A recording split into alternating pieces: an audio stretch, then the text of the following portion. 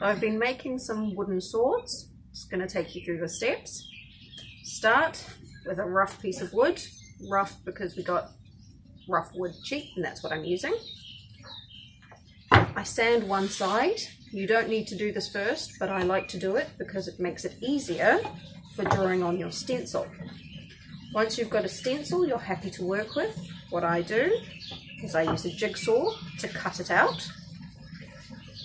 After I've cut it out, happy with that, first I sand down the blade of the sword. I'm not sure if you can see that. Can you just get a bit of a zoom in? See if we can see the blade. Yeah.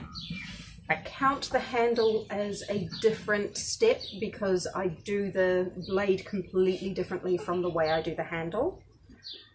So once you're happy with the blade, move on to the handle. This one's not completely done, but mostly just needs a bit of hand sanding to get rid of the last little bits. Once you're happy with the sanding, you can move on to finishing. I'm just doing a simple linseed oil paint over, and once that's dry, finish it off with an electrical tape handle. This is not the only way or the best way, but this is the way I've been doing.